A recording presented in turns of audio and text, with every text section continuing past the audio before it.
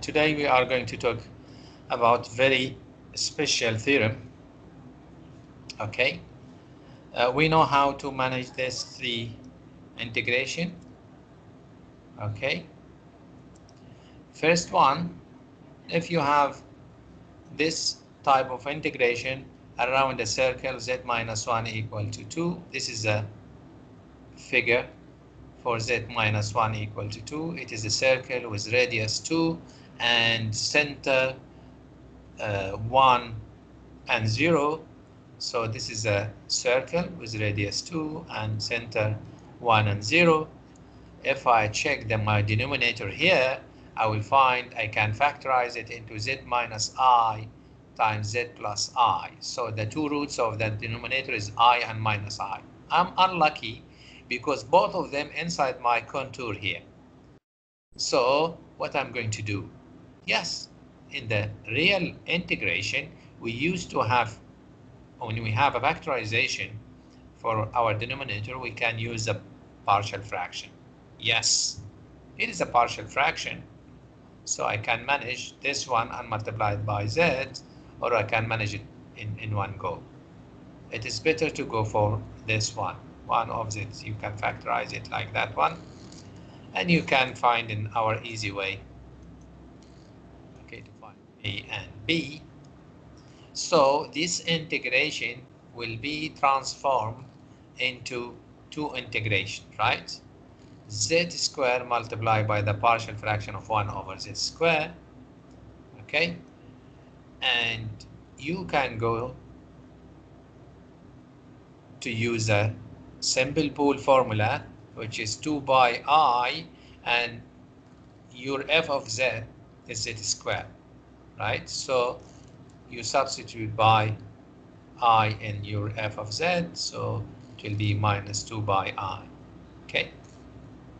In the second part of the integration, okay, to do this one, your pool is minus I, so your f of z is still z square, so you substitute by minus I square, so you have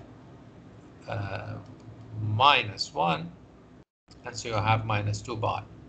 Just substitute here by these two values, and you will get the result over here. Okay, this is how to manage using the partial fraction, right? And the integration is becoming 0 because this one is the inverse sign of the previous one. Now we have something called a residue theorem because we stuck in finding the third integration over here. This one, if you remember, we tried to do it in the board and we stuck to have the factorization and using the partial fraction. Okay.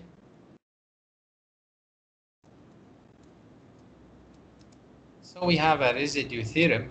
This residue theorem, you have two cases to find the residue. Okay.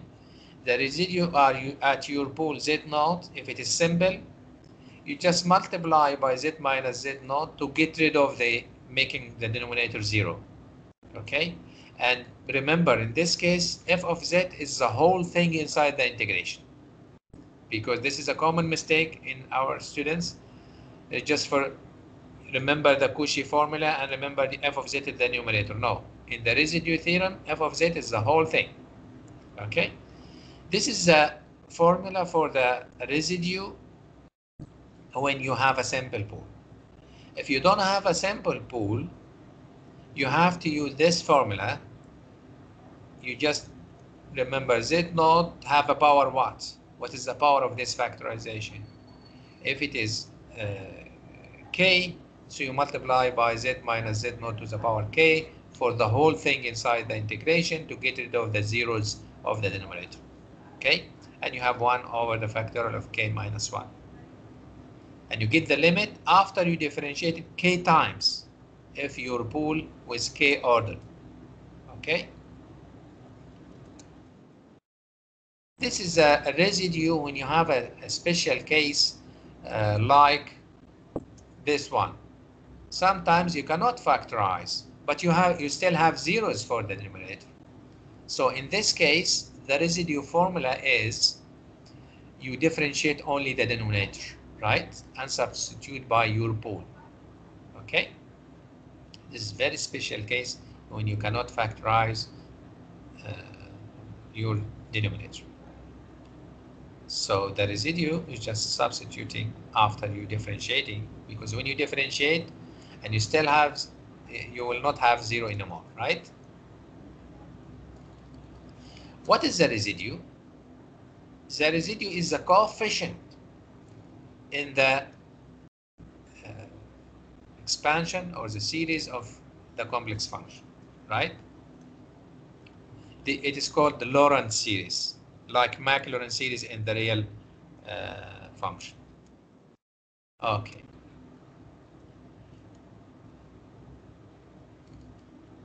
Now, if you have f of z like this one, and you would like to have the residue at z, how many z here? You have z minus 1 square. To multiply this one is not simple, because you have a square over here. And you multiply by z minus 1 square for f of z, and you differentiate 1 less than the power here. So if you have the power 2, you differentiate only once. If you have 3, you differentiate twice. And you divide it by the factorial of this one minus 1, right?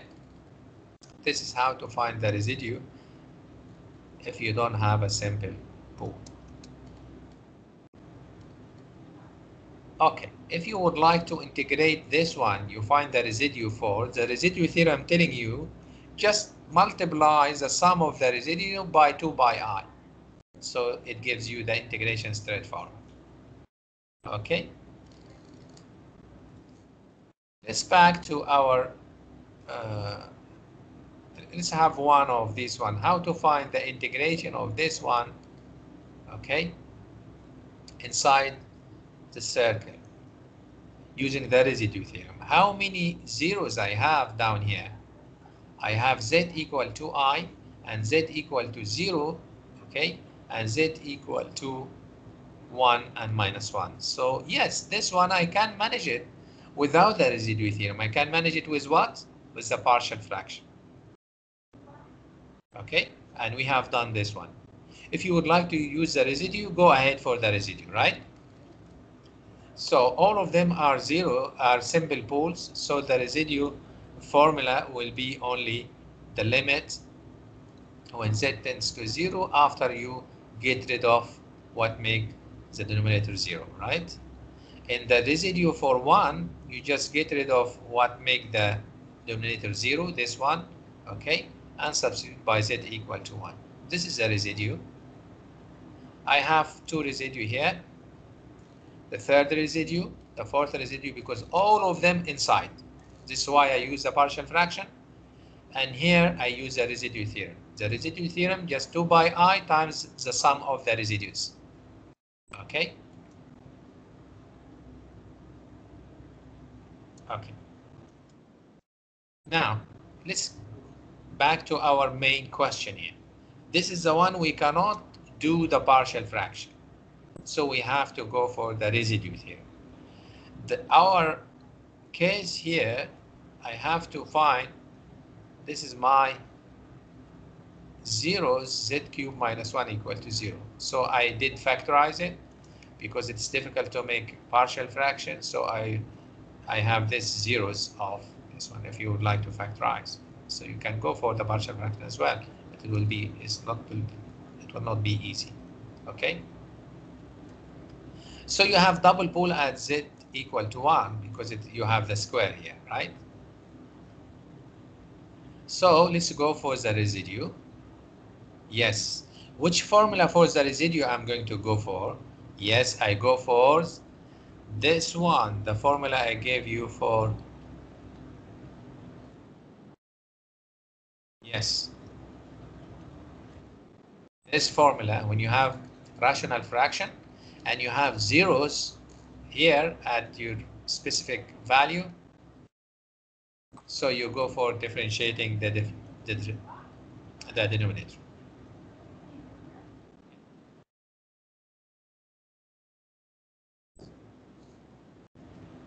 Okay, so I'm just differentiating this one. How to differentiate this one? I'll just take it up and make it to the minus 2. Okay, and get the minus 2 down and subtracting 1, so it will be minus 3. I get it back down here. Okay, so it will be to the power cube. Okay, and then I'm just substituting by the value of 1, so I have the residue. Okay, now I would like you to, after the midterm, the first test, you just look for the application for the residue theorem. I will do it in the board, inshallah, just to make it easy for you.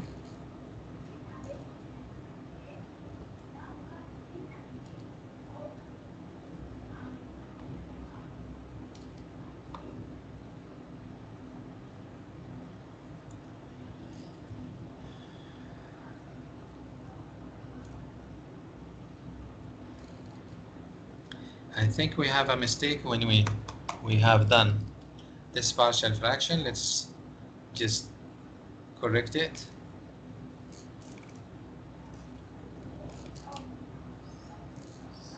This one, no, we are lucky because we have only,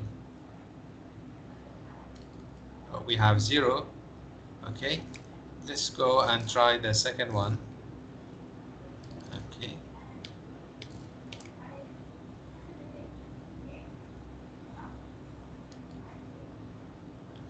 can you tell me the question we have done by the partial fraction?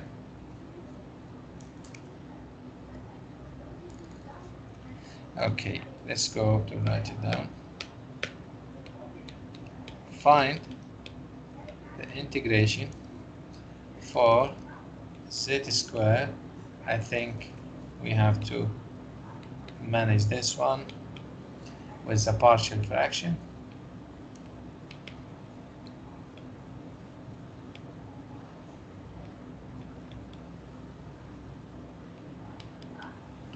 Now I will go for systematic way.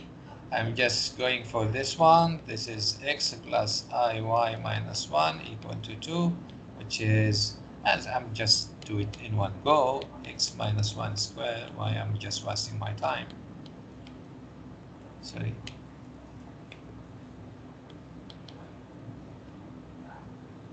Okay, so it is a circle in 1 and 0 and with radius 2, so I will go 2 to the left, so I'll have minus 1, go 2 to the right, I will be to the 3, and go 2 up and 2 down, right? So I will have 2 here, minus 2 here. Now I just go for my circle. This is the first quadrant, sorry.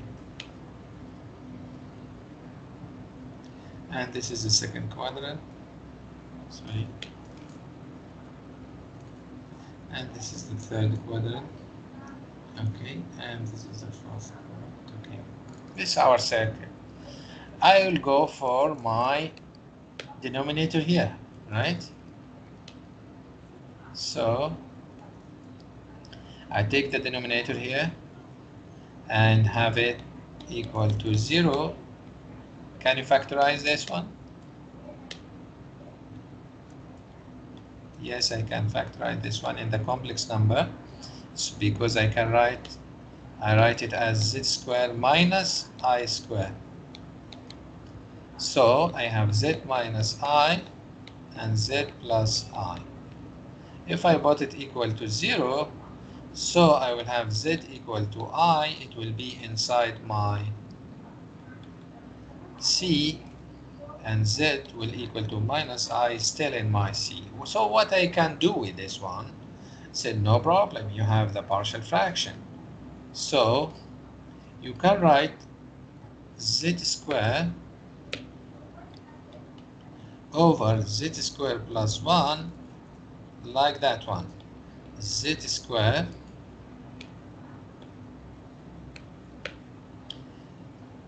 (1 over z squared plus 1) Yes, I can factorize. So I can z square over 1 over z minus I times z plus I, right?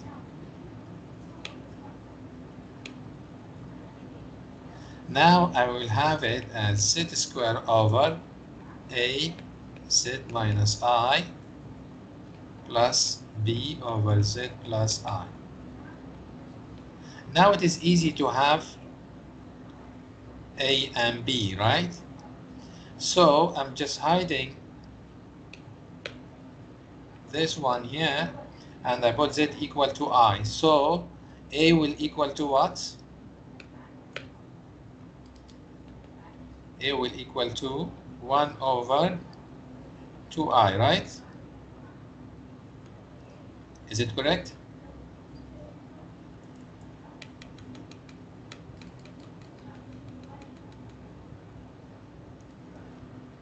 Okay. So a equal 1 over 2i. What's b? b equal to, I'm just hiding this one. Was it equal to minus I, so it will be 1 over minus 2i. 2i is not accepted, so multiply by I, so you have minus 1 over half, and b will equal, multiply by I, so I have minus, so b is half. So my integration will be coming what? 2 integration. Okay, z squared over, oh, sorry, I'm just take my time. Z squared, open bracket, what's a? Minus I over 2, right? Minus I over 2 over z minus I, okay, plus half over what? Yes, z plus I.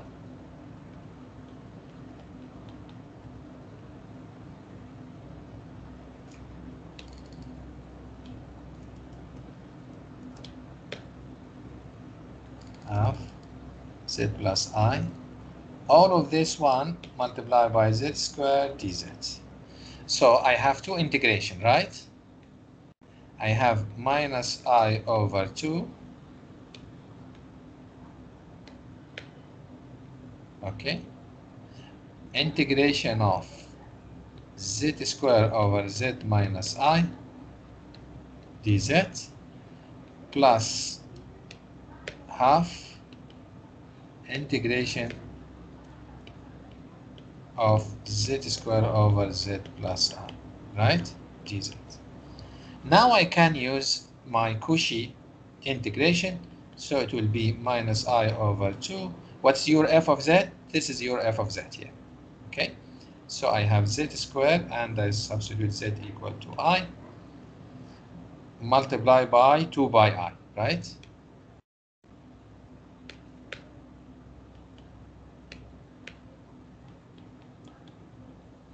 And here you multiply by 2 by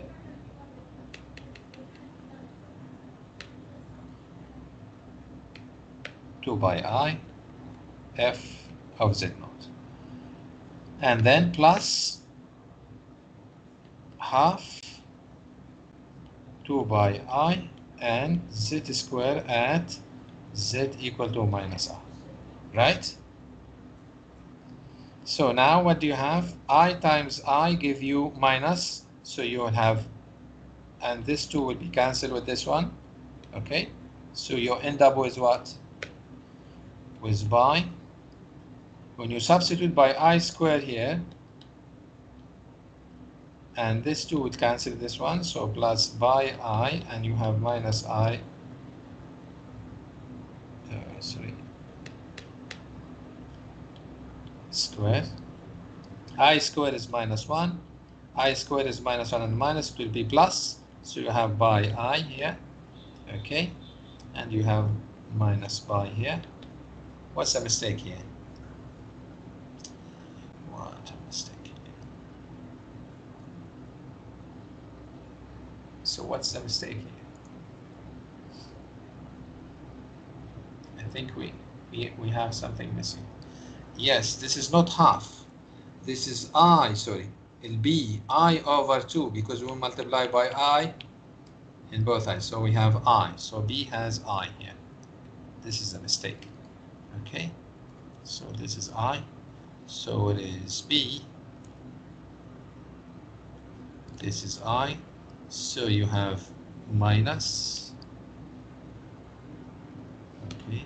You have minus. So you have no I here. So you end up with what?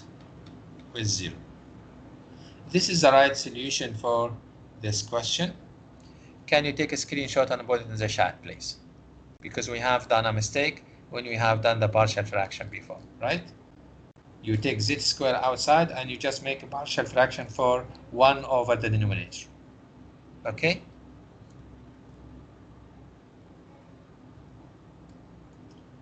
Let's go for the residue, just to remember the formula for the residue. Did you take a screenshot? Yes, doctor. Okay. Now let's go for our question, this one. Well, we said we can do it by the partial fraction, but it's so difficult for us, right? Okay, so how I can use the residue for my case here? What is the formula for the residue before I start? If you have a residue for a simple pool,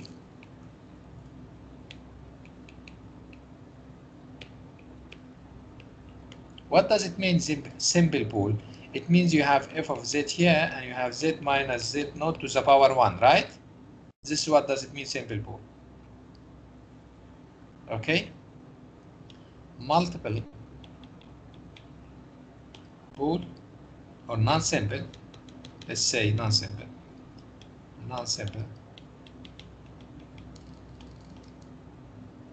z naught. It means you have f of z here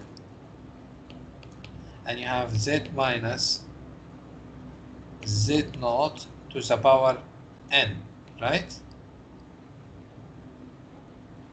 So, or k, if it, let's make it k just to distinguish between this one and that one. So you have k here. So pool of order k, tamam? So what is the formula? The main point is just to get rid of z minus z naught, right?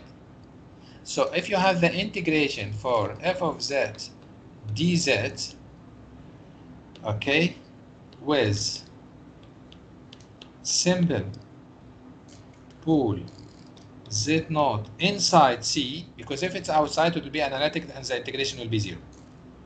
Inside the, so what you are going to do, this integration will equal to 2 by I, okay, sum of the residue of the denominator, right? So if you have a simple pool, you will go for this formula. If you have one of them non-simple pool, you go for that one, right? Catch it?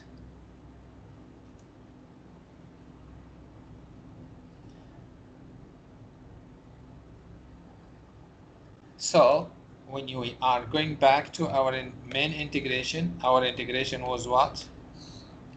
dz over z cubed minus 1 square, okay, with C is absolute value z minus 1 equal to 1, right? And we graph this one and we find one of the root inside and one of them, the other two outside. So when you just have this pool, this contour, so we have this circle here,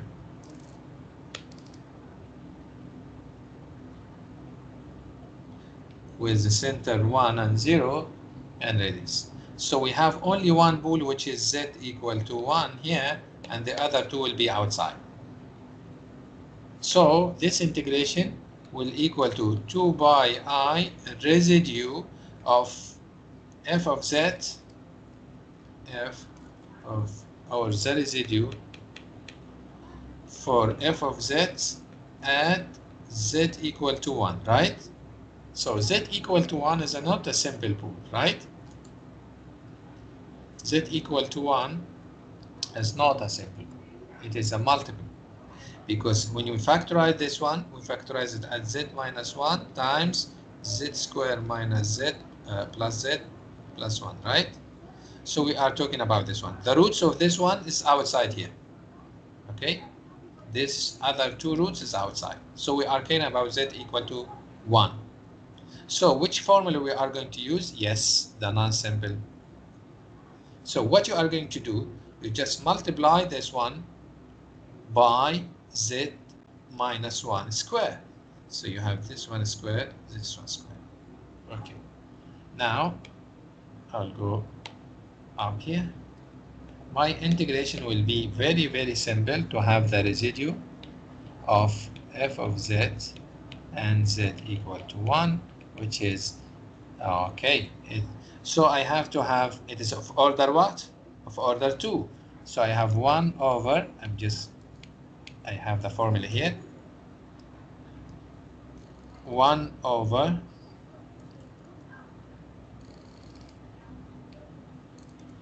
the 2 minus 1 d 2 minus 1 by dz 2 minus 1 for f of z, okay? And after I finish, I have to multiply by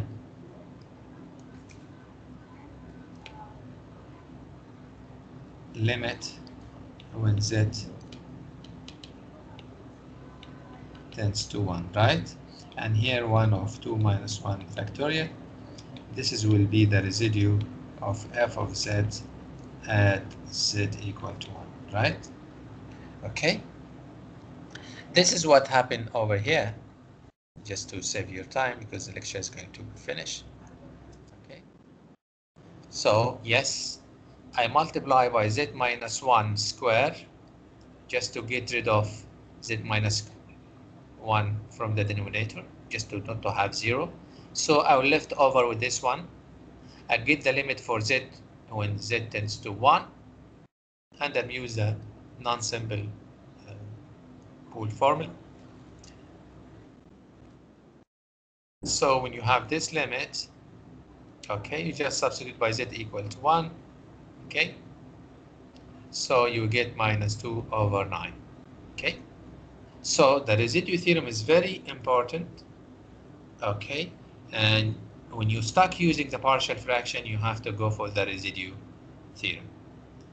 Do you have any question? And remember, this is the 3 question we have. We can manage all of this one and that one with the partial fraction, but we couldn't manage this one by the partial fraction. Okay. And also, we have to remember we have a formula for the residue. If z naught is simple, it means z minus z naught to the power 1. If it is not simple, of order k, you have z minus z naught to the power k. So you have to multiply by z minus z naught to the power k to get rid of the 0 of the denominator. And don't forget to have 1 over the order of the pool minus 1 factorial outside the limit after your differentiation. Okay? And there is another formula for the residue when you stack to factorize. So you can use the derivative of the denominator to get rid of the 0. And this is a very special case like the cotan. Cotan is not rational as cotan, but cotan is originally cosine over sine. So I can consider cotan as a rational function. So I can apply this residue formula. Thank you very much. See you inshallah next lecture. Tomorrow inshallah in the tutorial.